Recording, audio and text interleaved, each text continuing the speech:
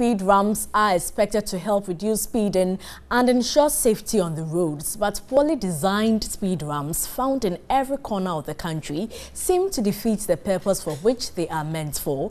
Ajwa Adobiowuso interacts with passengers and residents on the dangers. Speed ramps are the common name for a family of traffic calming devices that use vertical deflection to slow motor vehicle traffic in order to improve safety conditions. It is done with the intention of reducing speeding of vehicles and motorcycles at some places, especially populated communities along highways. Today, speed ramps have been erected to such an extent they have gradually become nuisance rather than agents of shield against accident. Some residents of some communities along the road say it is in defense of their own safety. Crossing beyond Kalaya, Itra. No more year, no more business. You can't send your car for Mudukrima was a Motumbo. We had road signs to guide drivers to slow down, but they were always speeding, so knocked down 3 school children. So we also decided to construct our own speed ramps. How the guys ride motorcycle, sometimes it hits the kids, and if you're not careful, even adults are not spared. So that's the main reason why the speed ramps were being constructed. Some drivers also say poor road ramps is a threat to their lives. A speed ramp, Sometimes it is very high, so it destroys our cars. Every month, We are compelled to go to Abusokai every month for repairs.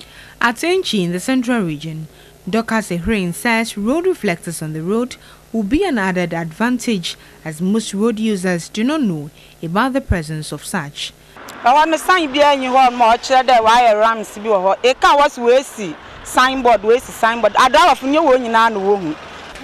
is no sign that indicates there is a speed ramp here, so some drivers who are using the roads for the first time get involved in accidents.